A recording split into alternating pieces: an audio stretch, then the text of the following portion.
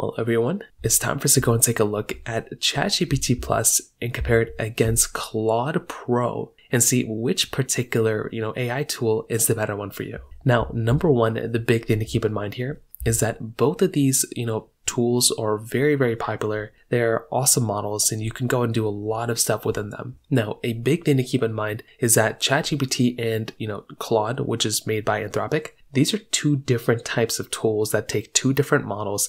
They have their own thing going on with them. They both have like free versions that you can go and kind of use. And they also have like paid versions. And in this video, we're taking a look at the paid version. Now, number one, the big thing to keep in mind, these two are two different companies, two different providers, but their prices are the same. So they're both giving you about $20 a month if you want to go and upgrade to them. They're both the same exact price, which is good for comparison's sake, because if you wanted to go and pick up these, they're basically going to be the exact same price. So that in and of itself is going to be pretty cool. I think ChatGPT is probably one of the more popular options out there. I think that's the one that I would look at for a lot of people and probably think to myself like, that's probably the most popular one. But with that being said, I still think there's a lot of capability here for sure. Both of them offer two different types of models. So with ChatGPT, you have the option of going down to like the cheaper model, but you can also go up to the more expensive model as well. Whereas on something like the Anthropic model, it's basically the exact same process as well. So the ChatGPT model is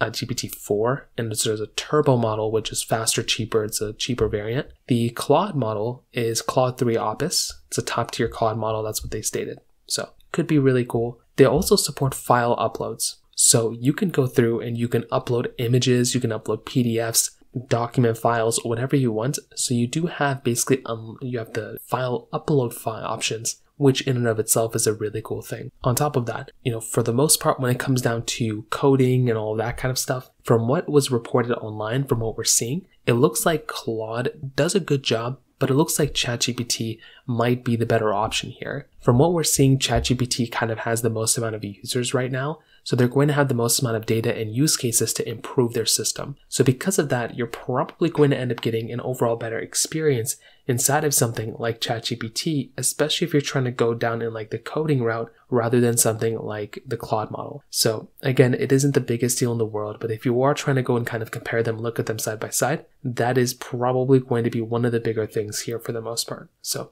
definitely keep that in mind in and of itself.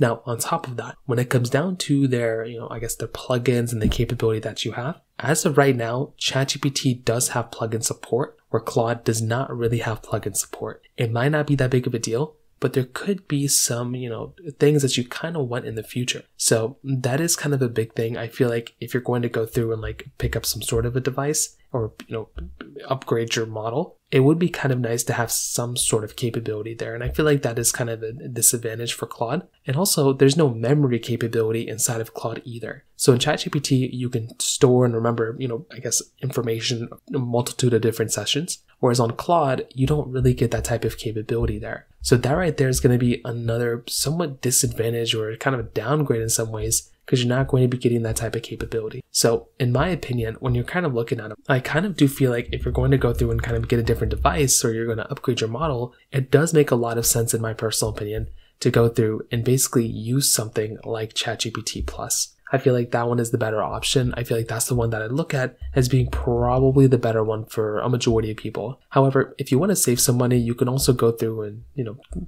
get the free models of both. But I do think ChatGPT Plus is the better one here in my personal opinion. So from that side, that kind of covers it up there. If you have any other thoughts or questions, please let me know in the comment section below. Hit the like button, that will mean so much, but definitely hit that subscribe button. More importantly than everything else, I love every single one of you guys. Hopefully I'll catch you guys in the next video. Peace out till then.